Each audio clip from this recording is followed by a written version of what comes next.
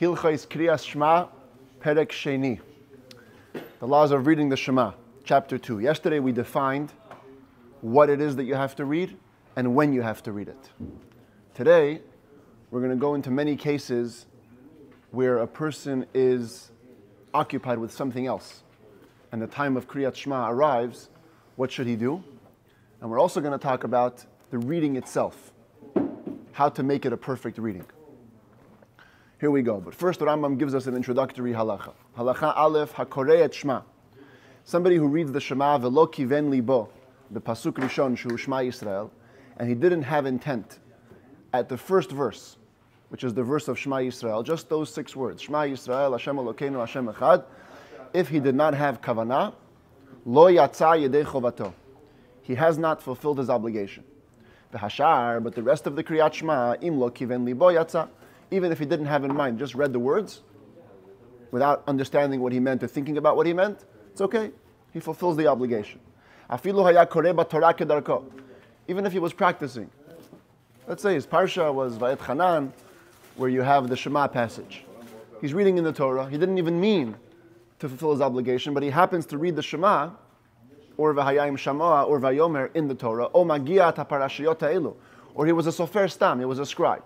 And he's editing a Torah scroll, he's checking a Torah, and he happens to check these 3 portions, Be'onat Kriya, at the time of reading, Yatza, he fulfills the obligation. V'husha kiven libo b'pasuk rishon. He has to have intent only in the first verse, everything else is okay. What does it mean intent? Intent, the commentaries say, first of all, intent that you're doing Hashem's mitzvah, in general. But more specifically, the intent of the verse, Shema Yisrael, Hashem Elokeinu, Hashem Echad, is to declare Hashem's unity, and to declare Him king over the entire world. Yichud Hashem, v'hamlachato. Unity of Hashem and making Him king. And that's why it's so important. Especially in Chassidut, explains that the whole reason a person came down to this world is to make the world a little more batel to elokut, a little more nullified to godliness. So when you say Shema, you're literally fulfilling the purpose of your creation. Therefore, you have to be aware of it, you have to have intent. Says the Rambam halacha bet, Kol Adam korin kedarkan. It's interesting. Every person can read the Shema whatever way he is. Ben omdin, ben mehalchin, ben shochvin. You can be standing, you can be walking, you can be lying down. Ben rochvin al gabe behema. You could even be riding on an animal. We don't find that you have to be, in position for saying Shema. You can say it as you are. Be'asur likrot kriyat Shema. However, it is forbidden to read Shema. V'hu mutal upanav tuchot bakarka. If you're lying down with your face down, or the opposite, o mushlach al gabo upanav lamala, or lying down on your back with your face up. So directly up or directly down is forbidden. So how do you do it when you go to sleep? Aval korehu v'hu shochev al tzido. You can read it while lying on your side. Ve'im haya bal basar harbe. What if you were very fat? Ve'eno yachol hitapech al tzido. So fat that he can't turn over to his side, and he's lying in bed, he wants to read Shema. Osha haya chole. Or he was sick, he physically can't turn over. Notem me'at litzido v'koreh. Just turn a little bit. Incline a tiny bit your body to the side, and then read. So now that we know that you're able to do Shema in many positions, so the Rambam is going to now go to talk about reading Shema in many different situations. Halacha gimel misha haya mehalech al raglav. First, let's start with the situation we already mentioned. The person's walking, and he wants to read Shema while he's walking. He's allowed to. However, omed b'pasuk rishon, he needs to stop for the first verse. Shema Yisrael, Hashem Elokeinu, Hashem Echad. You should freeze wherever you're walking. If you're in the middle of walking, stop, say that verse. V'hashar koreh v'hu mehalech, and the rest you can read it while you're walking. Haya yashen. Next situation. What if you were sleeping? A person is sleeping, and his friend sees that it's coming the time for reading Shema, and he fell asleep. Mitza'arin oto u'mi'irin oto ad sheyikra pasuk rishon. Pain him, hurt him, wake him up till he reads the first verse. That's the most important part he has to be fully awake for. Umikan ve'elach, after that, iman asatu shena, if you see sleep is overpowering him, ein mitza'arin oto. We don't pain him. The commentaries say we still wake him.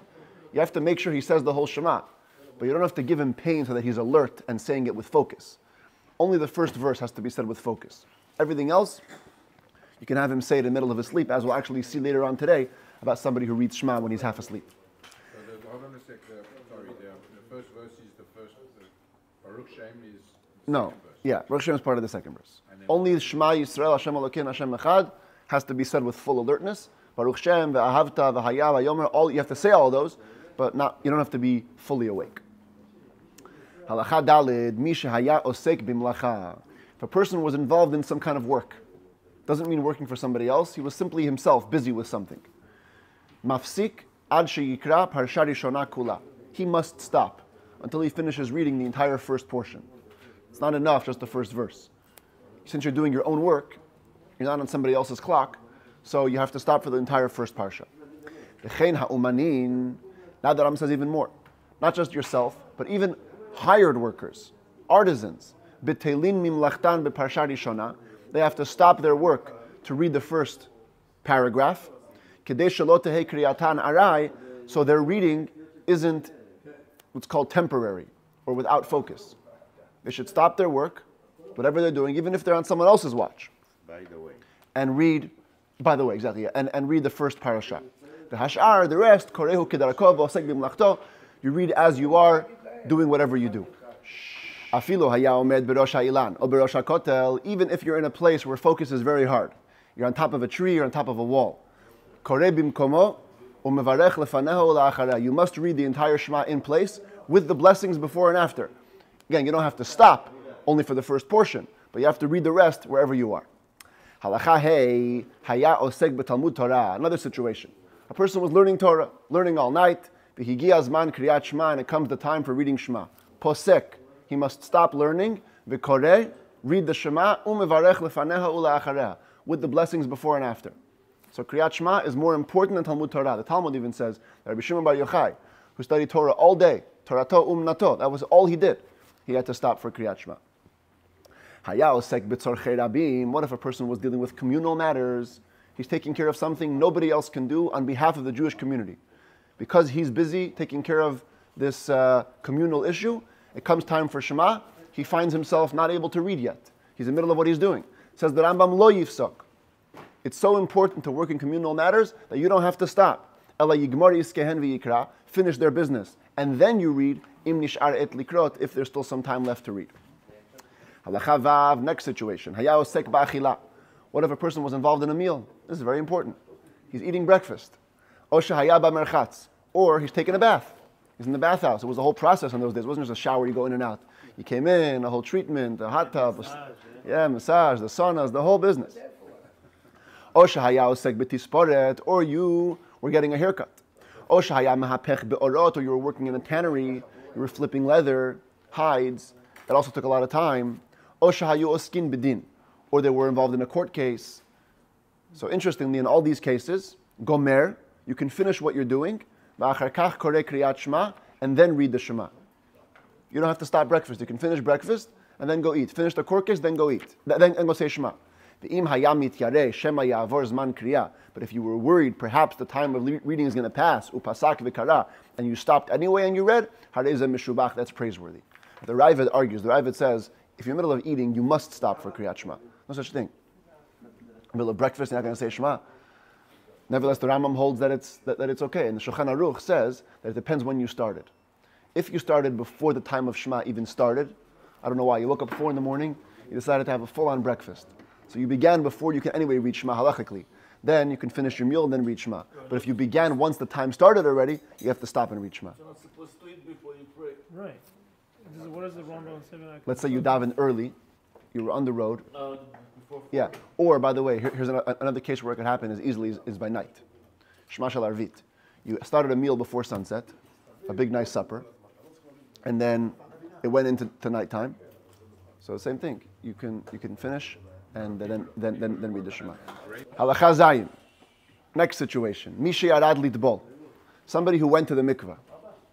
In times of old, and we're going to see more about this later, if a person got a certain level of tum'ah, certain level of impurity, in order for him to deal with anything holy, he had to go to the mikveh first. So first thing in the morning, he's going to be in the mikveh. Now, the mikveh was not like today, in the back of Chabad, you have a beautiful mikveh. Mikveh meant walking, going far away to an ocean or some body of water. So you're there in the mikveh, and you see it's coming time for Kriyat Shema. And I remember, according to the Rambam, the ideal time for Shema is before sunrise. 6 minutes before sunrise, you should finish it with the sunrise. Im yachol la'alot ulihitkasot, kodem shetaretz hachama. If you see that you're going to be able to get out of the mikveh and put on your clothes before sunrise and read properly, Shema, ya'aleh v'yitkaseh v'yikra. So go out of the mikveh, get dressed, and read Shema. But if you're worried that the sun is going to rise before you get a chance to read, and you're going to miss the ideal time for for Shema, says the Rambam, Yitkaseh b'mayim shehu omed bahen v'yikra. Better to read Shema on time, naked, in the water, just cover yourself in the water till your neck, and read the Shema. And read it late. Okay. Then read it after sunrise. He's not even reading it late, because the time goes till 3 hours in the day. But the ideal time is so important that you can stay in the mikveh and do it. So we're doing this all wrong. We need to all do this early in the morning. Well, that's the Rambam's opinion. According to Shulchan Aruch, the halacha l'maaseh is that it's all ideal. Till 3 hours in the day, it's all ideal. So what we do today in the morning, if you daven here 6:45, you're fine. You're going to always make Zman Kriyat Shema. Giving you the black and white on the parameter, the outer parameters of what's legal and what's illegal. Yes. V'lo yitkaseh, but you cannot cover yourself though. If you're going to use this trick of covering yourself in the water, you have to make sure that it's lo b'mayim hara'im shereichan ra, that it's not bad water that smells bad. V'lo b'mei hamishra, nor is it water that's used for soaking flax or canvas. V'lo b'mayim tzlulim, and it can't be too clear, because if the water is too clear, you see your nakedness, and we're going to see that that's a very big, it's very essential to be covered, to be tzniut when you read Shema. So if you can see your nakedness, you can't read Shema. What you should do is cover yourself in murky waters, which don't have a bad smell, and you read in your place. Okay. Halacha chet, from now on we move to reading the Shema itself. We talked about all the situations when it comes time of Shema, how to deal with them. Now let's go to Shema itself. Hakoreh kriyat Shema, when you are in the middle of reading Shema, lo yirmoz be'einav, v'lo yikrotz bisfatav. You can't hint with your eyes, no winking, or gesturing with your lips. V'lo yar'eh be'etzbotav, and you can't point with your fingers. Kedei shelo tiyeh kriyato arai. So your reading should not be unfocused. The Rambam talks about the entire Kriyat Shema, even though before with the workers, he talked about only the first portion, already makes it not arai, not haphazard. But over here you have to read it for the whole Shema, you have to be focused, no pointing, no gesturing. And that's the truth, even in halakha, it's forbidden. When you read Shema, you can't be motioning with your eyes. If you're in the middle of davening and up to the point of Shema, someone comes to talk to you, we'll see about talking, but you can't point and you can't gesture. What about putting tefillin on? Same thing. Yeah, we'll get to that when it comes to tefillin. V'im asakein, if you did so, you ended up making some movements with your bodies, with your body parts. During Shema, afal pi sheyatza yedei chovato, even though you fulfilled your obligation, that's considered disgusting. Another law about reading Shema, v'tzarich lahashmiya le'ozno kishehu koreh. You must allow it to be heard by your ear when you read. You have to say Shema audibly. V'im lo hishmiya le'ozno, but if, after the fact, you didn't, you said Shema quietly, yatsa, you fulfilled your obligation. The commentaries say you have to at least mouth it. You can't just scan the Shema. You can't look at it with your eyes. That's not even called reading at all. So you can say it quietly, even if you don't hear your yotzeh, you fulfill it. But ideally, you have to hear it audibly. That's right. V'tzarich ledakdek be'otiotav. You also have to be precise grammatically with the letters. V'im lo dikdek, if you weren't precise grammatically, yatsa, you still fulfill your obligation. But again, ideally, you have to be medakdek. Halakha tet, ketzad yidakdek. What does that mean? How do you be precise when saying Shema? Yishmor, you have to be careful. Shelo yirapeh hechazak, v'lo yechazek harafeh. Don't weaken the strong and don't strengthen the weak. Many letters in alphabet have dots in them. It's called dagesh or chazak. If there's no dot, it's called rafeh. So, for example, right in the beginning, v'ahavtat Hashem Elokecha b'chol levavcha. If you say v'chol levavcha, vet instead of bet, that's problematic. Or you say b'chol lebabcha, with two bets instead of a vet. That's chazak and rafeh. You can't switch those. V'lo yaniach hanad, v'lo yanid hanach. You can't rest the mover, and you can't move the rester. What does this mean? One of the vowels in Hebrew is the shava. It makes the I sound. It's in the beginning of the word, it makes a sound. Typically, middle of a word, it's called the shvanach. It rests. It's just silent. So you can't express a silent shava, and you can't silent an expressive shava. So you have to make sure to say it all precisely. Lefichach, for this reason, tzarich liten revach ben hadvekim. You must make a space between letters that naturally stick to each other. Ben kol shtei otiyot hadomot. Between all two similar letters, sha'achat mehen sof teva, v'ha'acheret tchilat teva hasmuchala. Where one of them is the end of one word, and the next one is the beginning of the next word. It sounds like one word. Could sound like one word. And that'll be like resting the expressed one. Kigon b'chol levavcha, like we say in the first parasha. V'aftash b'chol levavcha. Korei b'chol, you read the word b'chol, v'shoheh and pause, v'chozer v'korei levavcha, and then read the next word, because otherwise it's something b'chol levavcha, one big word. V'chen, so too in the next parsha, v'yayim shamoa, we have va'avadetem mehera. Ends with a mem, starts with a mem. If you read it all together, it's like va'avadetem mehera, it's one long word. You have to pause between the two words. Hakanaf ptil. In the third paragraph, you also have to stop between those two words. This is a bigger chidush, because here it's a fe and a pei. So it won't really sound like one word if you say it all together, but because it's the same letter, you still have to pause. Hakanaf ptil techelet. Also, v'tzarich leva'er zayin shel tizkiru. You have to express the zayin of tizkiru. In the third paragraph, we say leman tizkiru. Some people make a mistake, they say tizkiru with a sin. That's misproper pronunciation. You have to say z. Hear the z sound. Tizkiru, to remember. V'tzarich laha'arich badalet shel echad. You also have to lengthen the dalet of echad. So you have enough time to think about the fact that you're making Hashem king over heaven and earth and all the four directions. So you hear people in shul saying echad, they stress the d, the dalet of echad, because it gives them time to think about Hashem being king everywhere. You also cannot swallow the chet. Don't say like it's too quickly, because if you do, the Talmud says it will sound like you're saying not one. If everybody hears the the aleph, and then they don't hear the chad, so it'll sound like is like e, like not chad, not one, and then you'll be saying the exact opposite of what you're trying to say. Shema Yisrael, you're trying to say Hashem is one, and here you're saying Hashem is not one. Halacha Yud.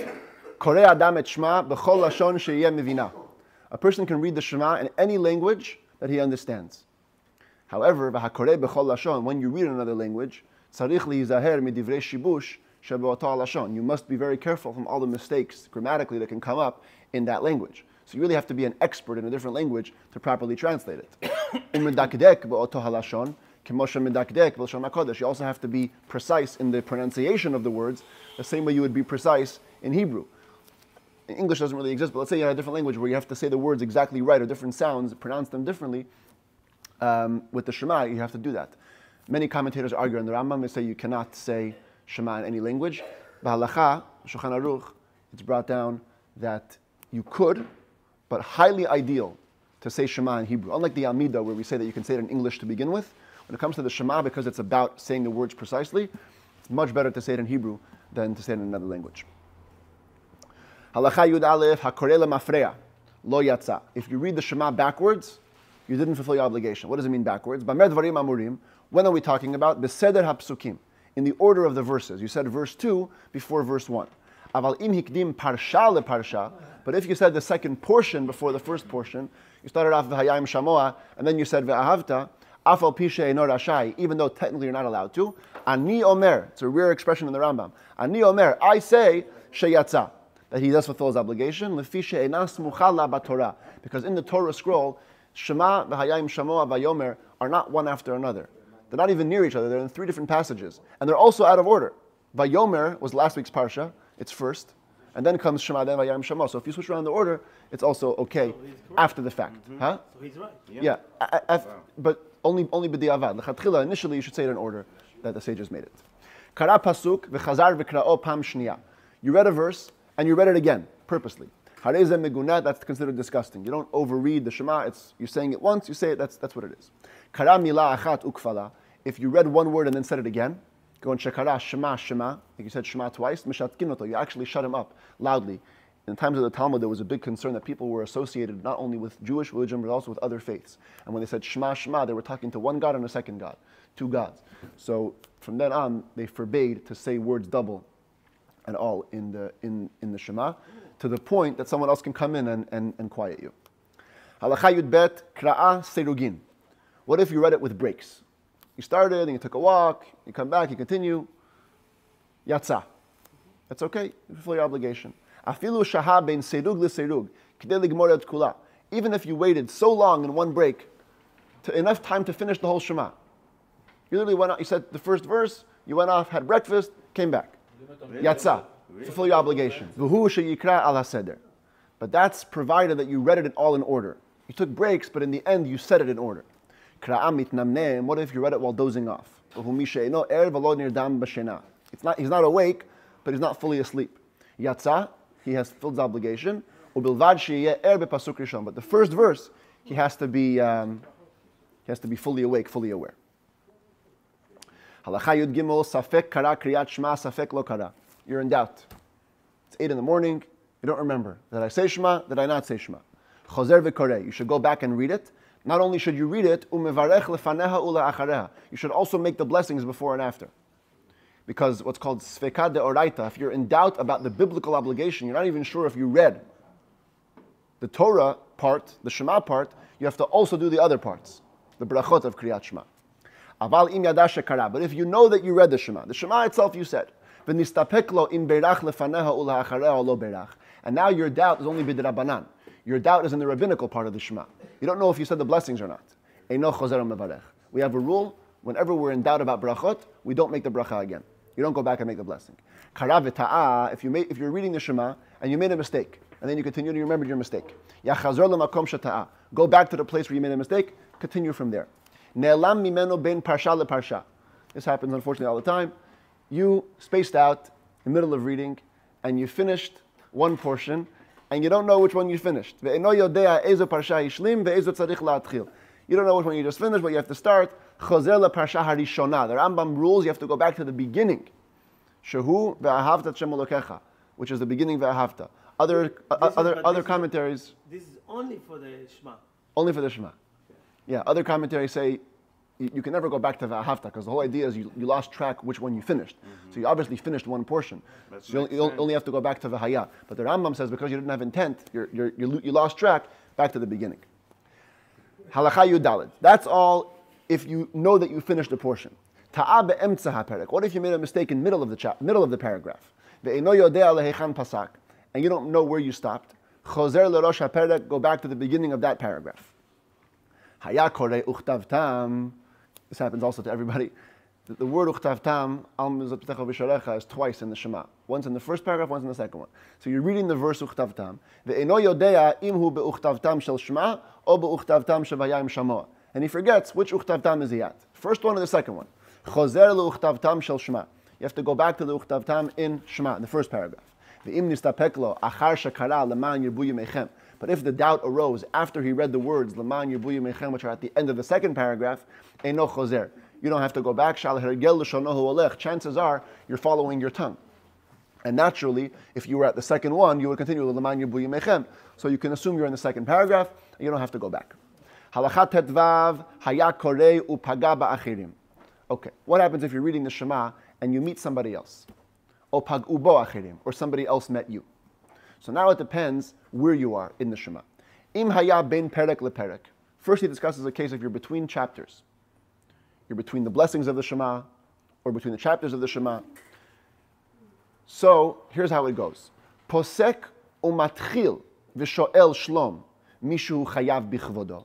If the person here is someone that you're obligated to honor, then you can stop and initiate a conversation. You could even greet them. Let's say you met your father or your teacher, or somebody wiser than you. There's somebody you have to honor. You can stop in middle because you're between chapters and initiate a conversation. Ask them how they're doing. You can also return a greeting to any person. Shanatan lo shalom, who gave you peace. So to initiate it has to be somebody you're obligated to honor. To return, it could be anybody. That's only if you're in between chapters. If you were reading in the middle of the paragraph, you can never stop to initiate a conversation. Only if it's somebody who you're afraid of, and it means fear of death. Like a king, it's a non-Jewish king, or a person like a terrorist. He will literally kill you if you don't return his greeting. Head of the mafia. Or anybody like that. But if it's only somebody who you're obligated to honor, like your father or teacher, and you're in the middle of a chapter, middle of a paragraph, if he greeted you, you can stop and return his greeting. But you cannot initiate the conversation. And now the Rambam defines what's considered between the chapters. Where does that apply? Ben bracha rishona lishniya. it applies between the first and second blessing. So you already said, Baruch Atah Hashem, Yotzer HaMe'orot. You didn't start Ahavat Olam yet, and someone comes to you. If it's somebody that you have to honor, you can initiate a conversation. Ben Shniya Lishma, between the second blessing and Shema. Habocher B'mo Yisrael Ba'ava, and before you started Shema, that's called Ben HaPrakim. Ben Shema Liv Hayayim Shamoa, between the first two paragraphs. Ben V'Hayayim Shamoa Liv Hayomer, second and third. Those are all called Ben HaPrakim. And therefore, Ben HaPrakim Ha'elu Sho'el Mipnei HaKavod U'Meshiv Shalom L'Chol Adam. Between these chapters, you can initiate, ask how somebody that you have to honor is doing, and return a greeting to anybody. Aval Ben Vayomer Le'emet V'Yatziv, between the third paragraph and the next paragraph, even though it looks like two different paragraphs, Harei Zeh Ke'emtza HaPerek, it's considered the middle of a chapter, and therefore V'lo Yafsik, you cannot stop Ela L'Sh'ol Mipnei HaYirah, to initiate someone that you fear, U'L'Hashiv Mipnei HaKavod, and to return a greeting of somebody that you have to honor, but a regular person you cannot make an exchange. Today, we follow Shulchan Aruch, that between Shema, I don't care where you're up to, which chapters, it doesn't matter where you are, you don't hint to anybody, because we don't have people that you have to honor to that level, or that we're afraid of to that level, so we just keep it all bli hefsek, no interruptions at all.